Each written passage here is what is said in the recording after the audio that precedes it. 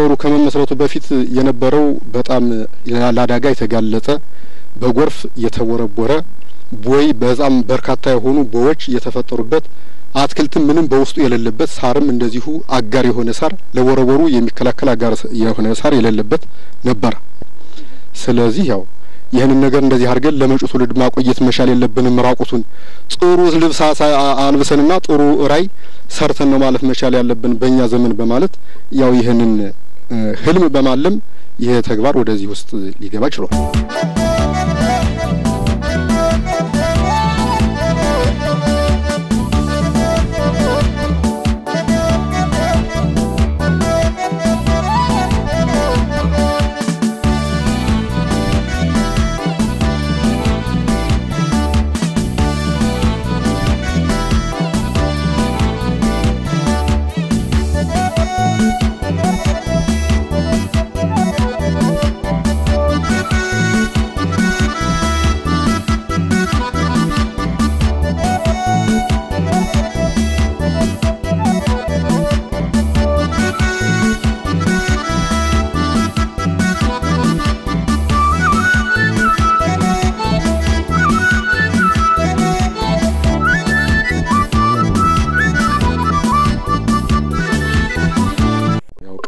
ይሄ ቦታ ያው ፊላ እንደነበረ ያው በእኛ ልጅነትም ፊላ የከዳንና የገሳ እንደውም እያጭር እየወሰረነት የነበረ ቦታ ነበረ። ከመሃል ግን ያው በጎርፎች በተፈጥሮ መዛባት የደን መመናመን ምክንያት ያው ከላይ እንትን ሲል ይሄ ነገር ሊጎራረድ ቻለ።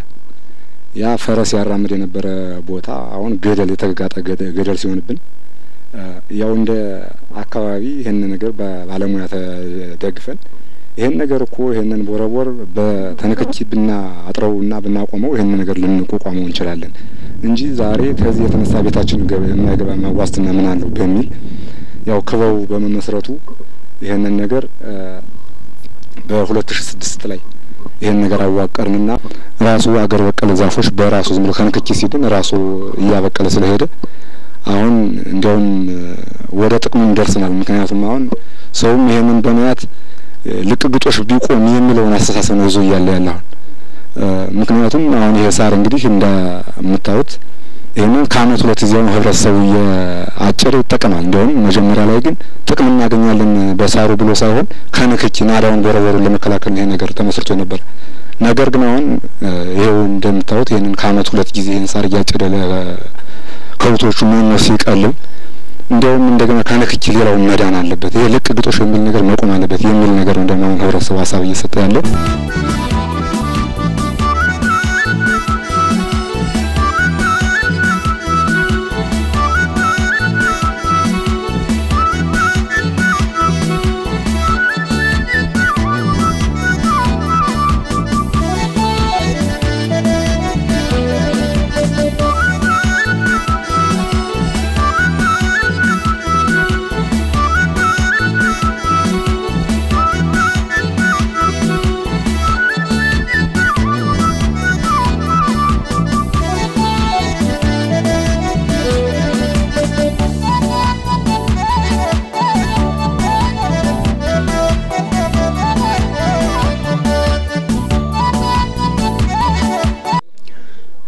አጠቃላይ በተቋማችን ላይ በተለይ ከአካባቢ ብክለትና ብክነት ጋር ተያይዞ ዋና ተግባራችን አድርገን እየሰራን ያለ ነው። ይሄን እየሰራን ያለ ደግሞ በግለሰቦች በተቋማት በማህበራትና በአካባቢ እንክብካቤ ክበባትን በማጠናከርና በማደራጀት ወደ ስራ በማስገባት የቅርብ የሆነ የክትትልና ድጋፍ ስራ በመስራት አካባቢ ጥበቃ ላይ የራሳቸው የሆነ አዎንታዊ አስተዋጽኦ ከማህበረሰቡ ጋር በጋራ መሆን እየሰራ እንደሆነ በዚያ መንገድ መግለጽ ይቻላል።